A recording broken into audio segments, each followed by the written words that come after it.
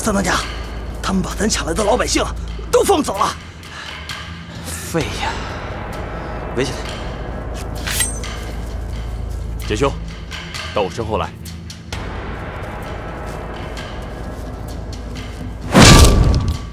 老子罗家寨三当家赵大棒，棒下不死无名之鬼，你报上名来！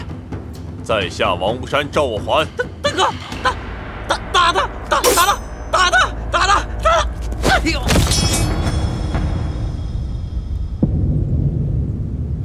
干！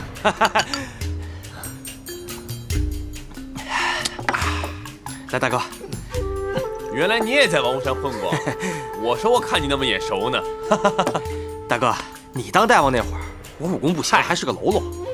结果没想到来罗家寨，他们武功更次，一来给了我个三当家。来，我给你介绍一下啊，这是我出生入死的兄弟简不知，幸会赵大哥，天下第一聪明人。第一嘛？啊，这是我刚认识的好兄弟叶笑笑，天下第一神医，也是第一。这是暂时期，咱们喝杯酒。哎，来，都是自家人啊！赵大哥兄弟就是我的兄弟。好，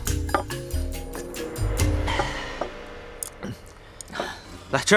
三当家啊，你们为什么要抓老百姓啊？对呀，说了这事儿，我得说说你了。抓老百姓干嘛呀？规矩都破了吗？规矩哪能说破就破呀？马上选新大王了，我寻思让兄弟们抓点百姓帮帮忙。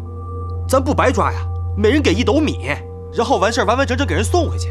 那你选那你们老大去哪儿了？先老大的事儿。好，我们老大吧，其实在寨子里面是个忌讳，他让狐妖抓走了。狐妖？这事儿啊，得慢慢说了。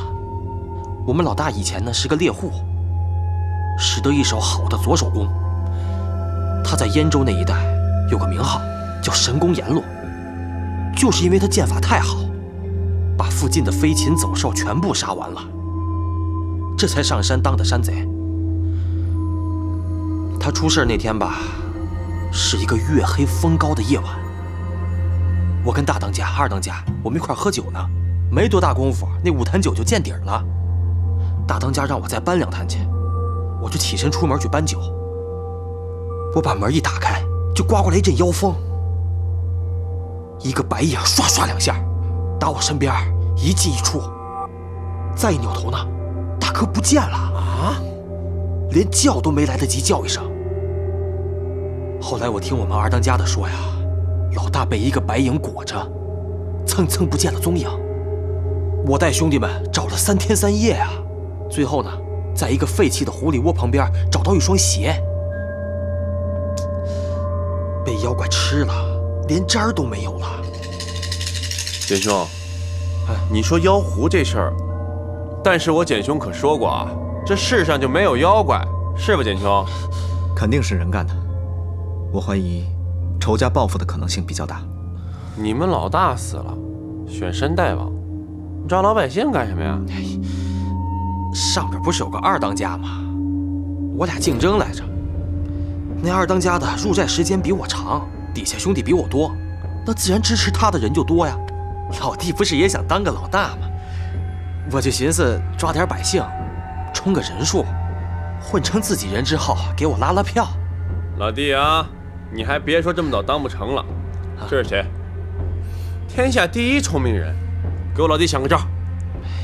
人都放走了，还能有啥招啊？三当家，在我看来，也不是完全不可能。这样，你先告诉我，你们是怎么投票的？这是我寨子里全部兄弟的名册，一会儿文书会按照上面的名字，让他们一个一个上来投。这东西虽然简单，但是谁也做不了假。是啊，三当家，你先把支持2当家的给圈出来，麻烦你了。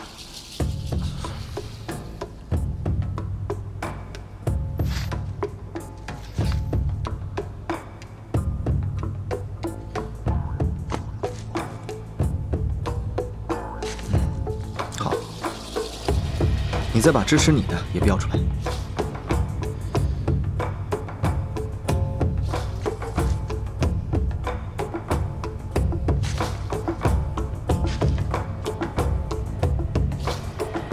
人没有二当家的多，剩下的两边都不沾，我也不知道他们投谁。差不多够了。你放心，我兄弟说行肯定行。我谢你赵大哥，我也信你简兄弟。如果我能赢了，我护送你们去燕州，我保证，山头上其他寨子里的人不敢动你们。2当家1票，3当家1票。下面我宣布，赵大旺就是我们新的大当家了。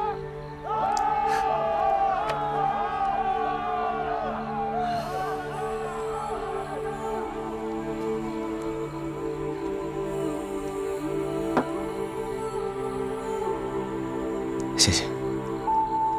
想什么呢？笑得那么开心。这一路过来，我们每天都在遇案、探险，好不容易置身事外了，突然觉得好轻松啊！你还记得寒月山庄那晚的篝火吗？嗯。我想吃你烤的肉了。只要你想吃，无论是山鸡、野兔、鱼，我都会烤给你吃。好，等我们见到白大侠，把神机谷的案子了了，我一定挨个都尝遍。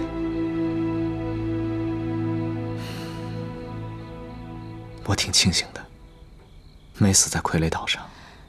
我也好庆幸，没有死在战士2手里。我以前一直觉得老天对我挺不公平的，现在想想，对我还是蛮好的。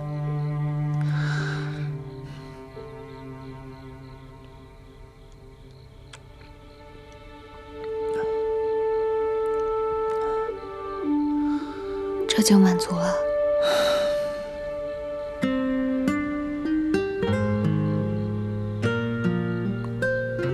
其实还可以对你更好。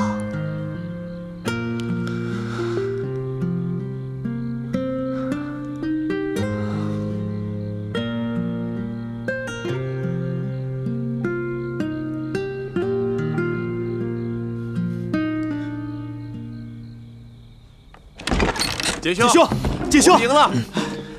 啊，杰兄，你看，恭喜恭喜恭喜！感谢恩公，感谢恩公帮我实现了这个梦。应该的，小事一桩。杰兄，你快告诉我，你怎么弄的？对，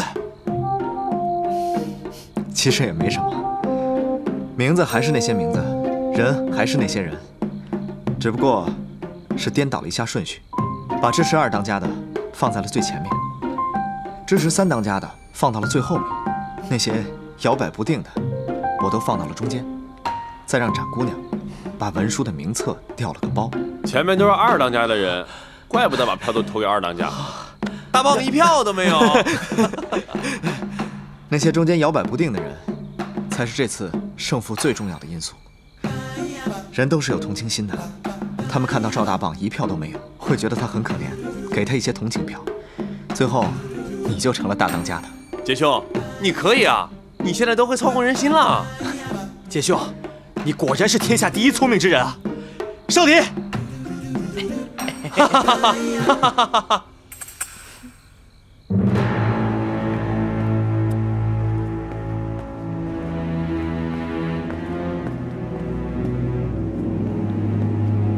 展示2和展示5都死了。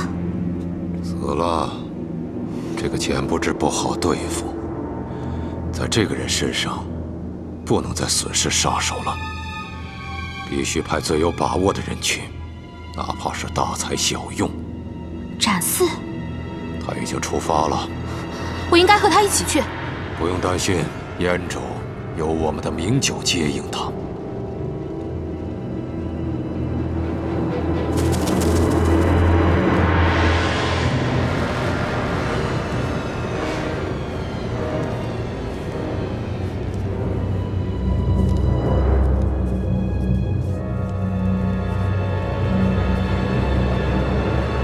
明九，在我到之前，拖住简不知。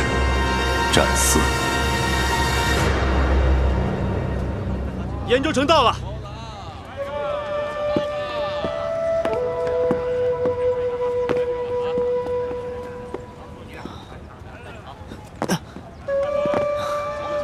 赵大哥，我只能送到这儿了。燕州城的地界我进不去。好，就此别过。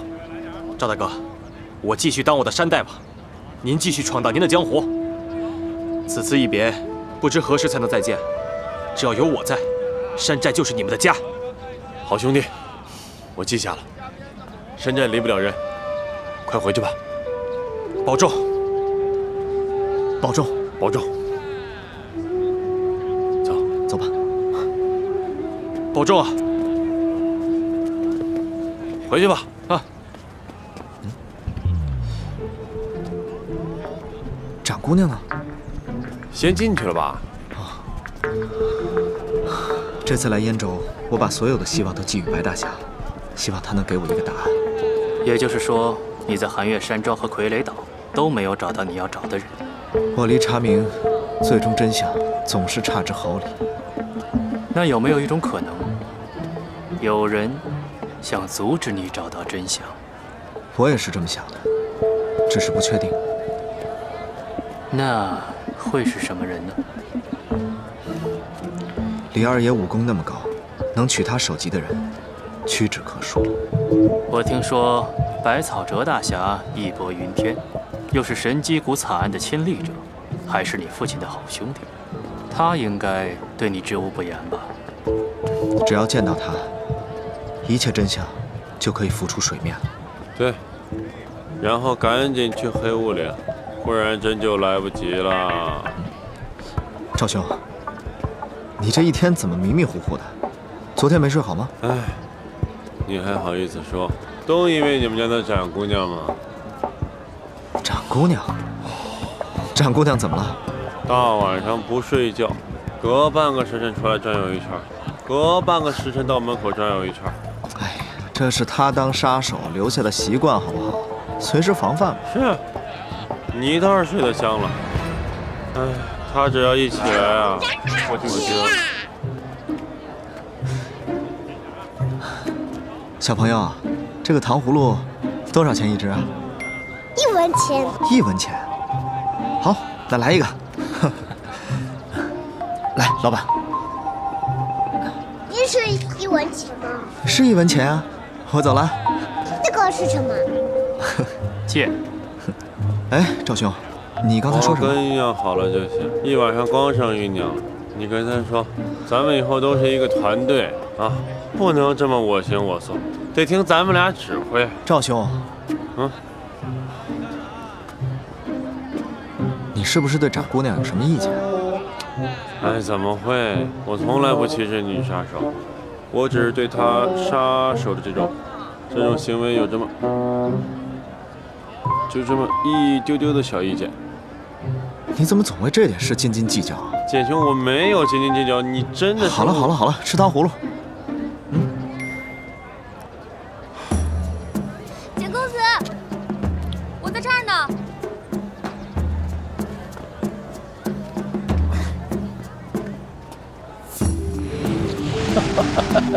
姑娘皮肤白皙，穿着衣服真是俏丽的很。展姑娘，简公子，你看，这儿有好多好看的衣服，看好不好看？你穿着都好看。是，好看，都好看。姑娘穿什么都好看。那我就都买了。好啊。老板，我都要了。啥？姑娘都买了？姑娘，你是认真的？是啊，全都要了。哎呦，哎，赵兄，钱不是在你那儿吗？快结账啊！有一件衣服穿不就行了吗？这都什么和什么呀？可这些衣服都很好看。这要我还，给你的。我也有。哈哈哈哈哈！那行。叶先生，我也有，谢谢。哎，糖葫芦，我再去别家逛逛。不是，那是简兄给我买的。赵兄，展姑娘已经很久没有这么开心过了，她还处处为我们着想，真好。真好。姐兄，你能不能看我一眼？姐兄，哪好？还真好。这衣服很意外，真好，是女装。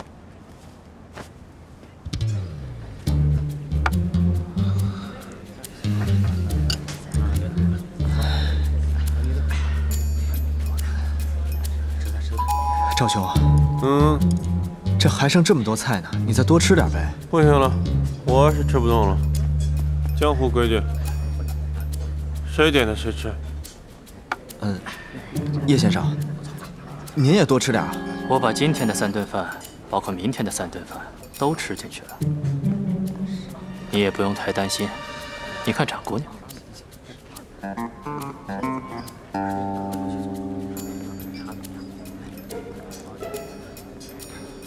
之前打来的猎物少，我都舍不得吃。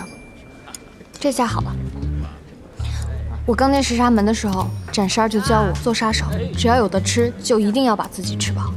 等到没有吃的时候，多少天都熬得过。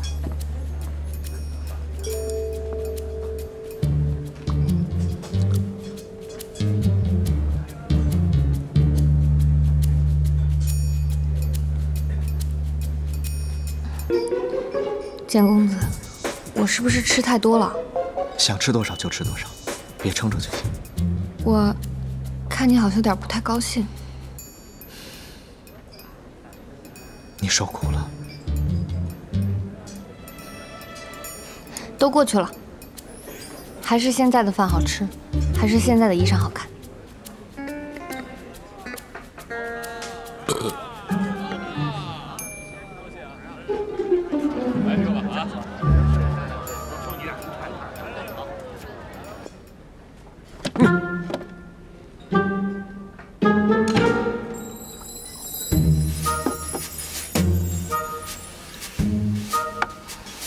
这都是他吃的，都吃完了。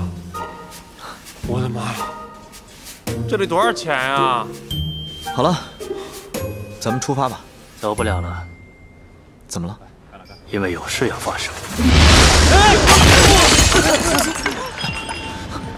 姐兄，到我身后来。他们要是敢过来，我就杀了他们。走吧。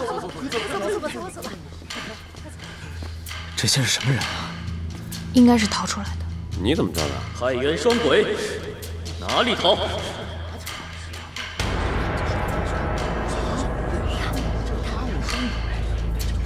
好强的气势！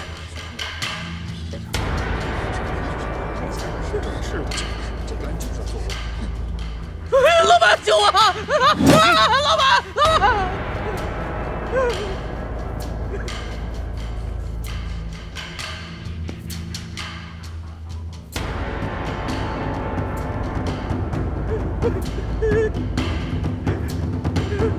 老板救我！啊，二位大侠，哎呀，你们别在这儿打，别在这儿打呀！这里是燕州，你们这些孤魂野鬼来这里偷盗，原本留下一只手便可以离开，现在又劫了人，恐怕是真的出不去了。我们要是出去了呢？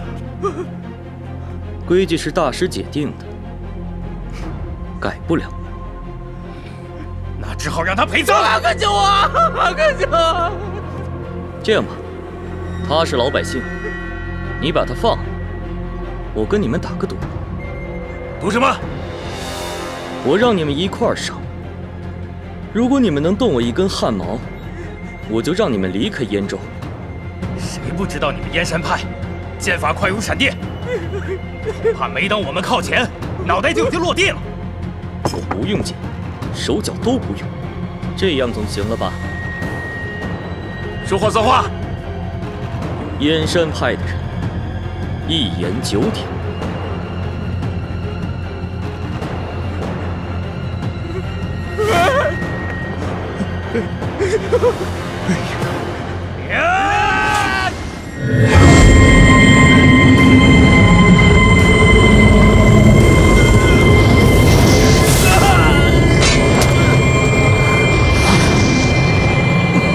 师兄，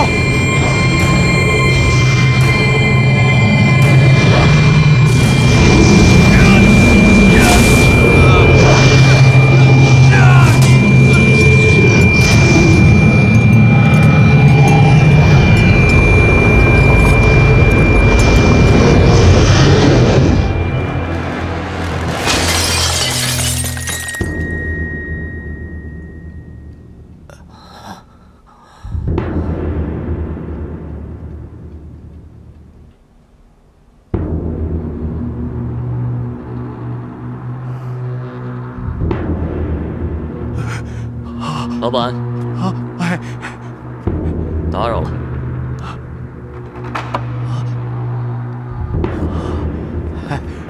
哎，快，收拾，拖出去。老板，啊，我想问一下，刚才那个人，他是谁啊？哈哈，你们是外来的还不知道，刚才那个人啊，是燕山派百草折白大侠的三徒弟，叫白马。哎，我们就是来找白大侠的。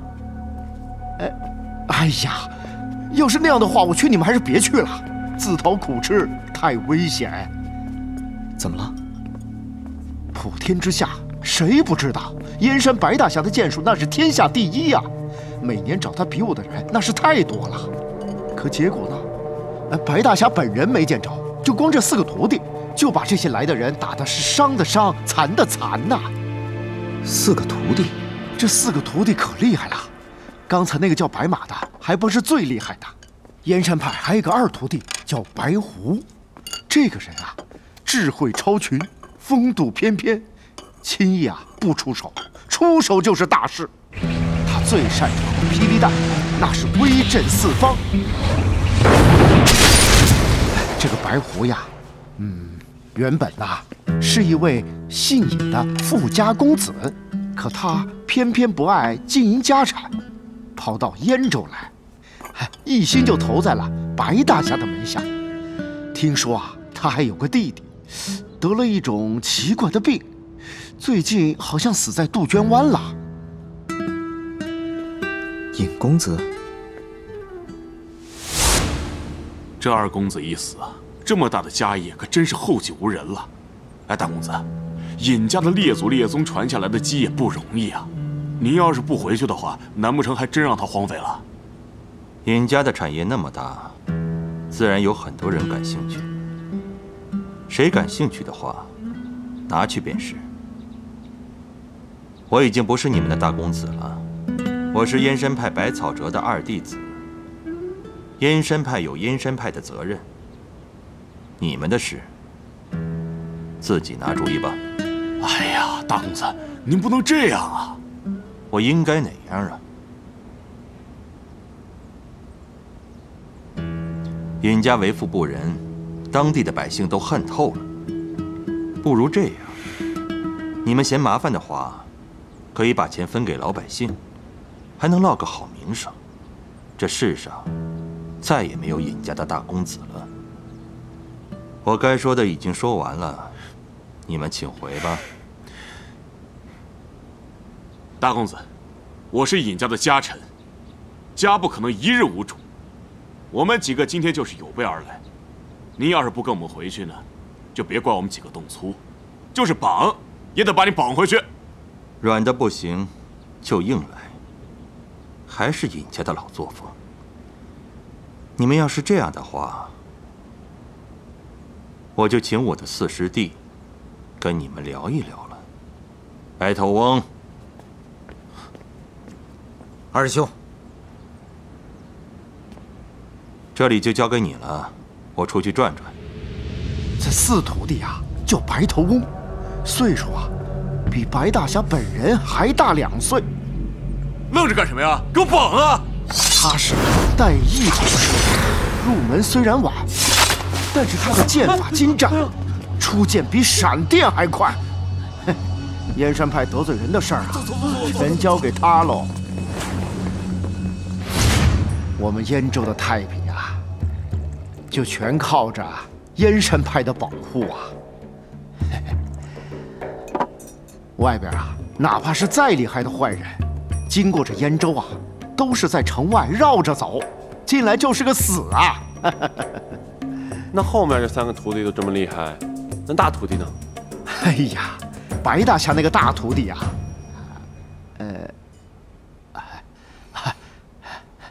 这么说啊，我们燕州的人啊，都不太喜欢那个大徒弟啊。为什么？凶神恶煞？非但不是，还是个大美人呢。大美人？哦，大美人？怎么个大美人啊？这个大徒弟叫白鹤，跟随着白大侠10几年了，论武功和才学，比那3个人还要高出一大截。可是呢，脾气古怪，很难相处。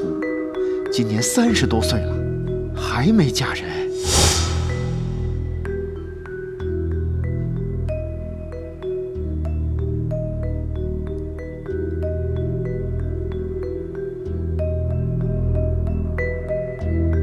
他那3个师弟呀，都不敢不听他的。我们私下里呀，都叫他女魔头。嘿嘿嘿。有人说呀，她就是因为这性格，所以才嫁不出去；也有人说啊，她是因为嫁不出去，才变成这怪脾气的。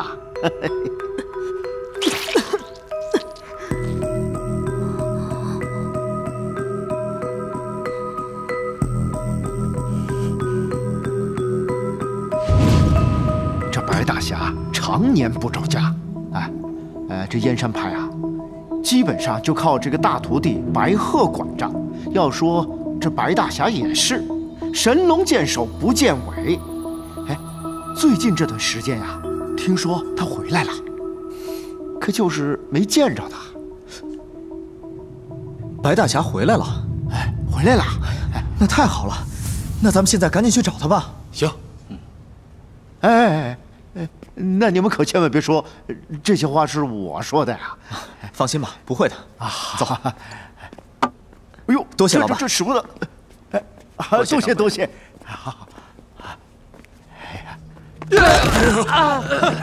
都别再来了啊！走。这位小哥，我们是来找白大侠的。打住！我们大师姐交代了，师傅在闭关，不管谁来找师傅，都不准进。等等，我们和他们不一样，麻烦你进去通报一下，在下是神机谷简。打住！我不听。啊！大师姐还交代了，不许自报家门。你们大师姐怎么什么都不听啊？有病啊！哼，谁说不是呢？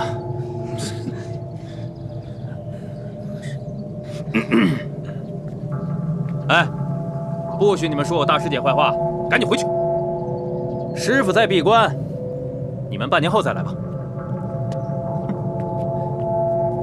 这位小哥，嘿，半年后啊，姐兄，咱们先回客栈，再从长计议吧。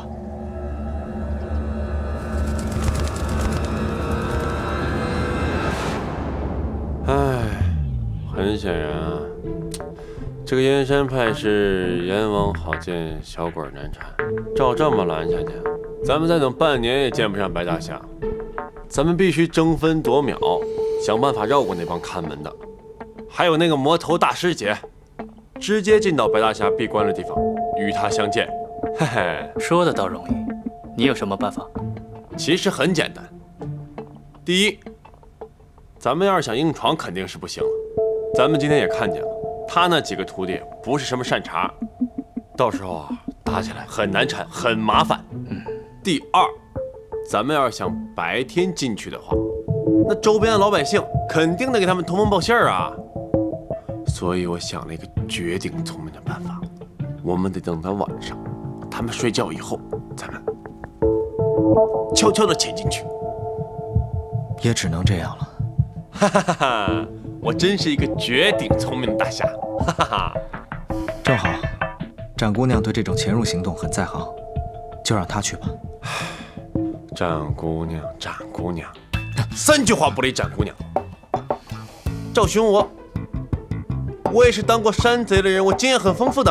好，这次行动让你指挥行不行？展姑娘，从回来到现在，你一直心事重重的，怎么了？刚才我看见了石沙门的鸽子。哦，这附近有石沙门的人吗？我有一种很强烈的预感，会不会有石沙门的人隐藏在燕山派？唉，这个女人啊，都说自己预感强，不可信，眼见为实，对不对，姐兄？可我的预感向来很准。那不可能，白大侠武功多厉害啊！这吃沙门的人怎么可能混得进去？要我说，你看见的那些鸽子，就是占卜派来追杀你的，也有可能是来追杀我的。那个穿裘皮的公子，看上去身体不大好，像是得了伤风，一直在打寒战。身旁那个大个子凶巴巴的，后边好像还跟着个走路轻飘飘的男的，还有一个挺漂亮的姑娘，跟打寒战的公子好像是一对眷侣。那姑娘看人那眼神啊，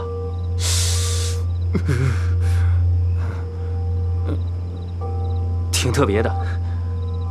就这4个人吗？对，都被我严厉的赶走了。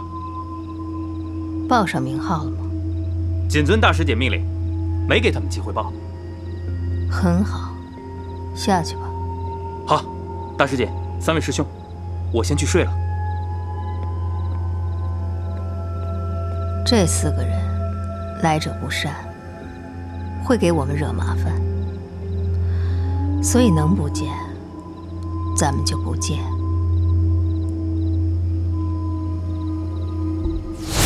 宁九，在我到之前，拖住简不知，斩4。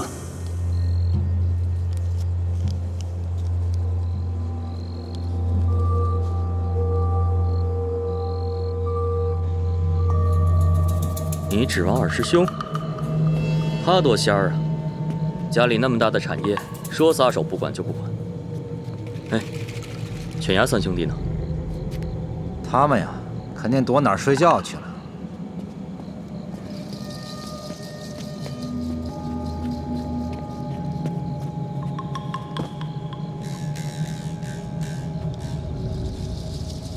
怎么样？没问题。那咱们都一块儿爬上去呗。不用，我一个人，顺着绳子进去之后，把门给你们打开不就得了？我真是一个聪明的大侠。其实我不用绳子也可以上去。啥？哦，对啊，展姑娘轻功好，让她给我们开门，不就完了吗？简兄，咱来前可说好了，今天晚上的行动由我来指挥。好，你说了算。别愣着了，赶紧走吧，我进去了。好，来，走，我帮你。不用，走。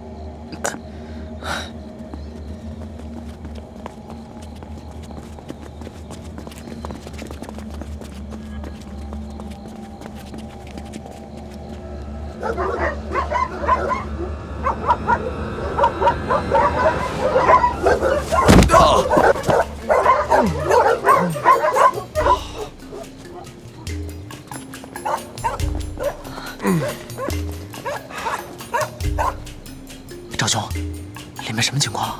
根据我的判断，今天晚上不太适合进去，咱们应该回客栈从长计议。啊，这走。哎，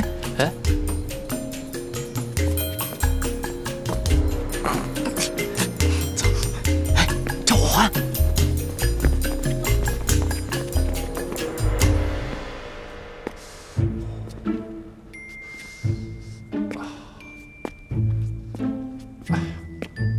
哦，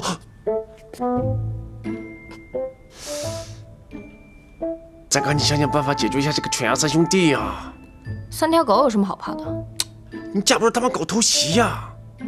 杀了不就得了？你不知道犬牙3兄弟多厉害，操，这么大一个，站起来这么高，你看这给我屁股咬的，你看这个。赵兄，好了，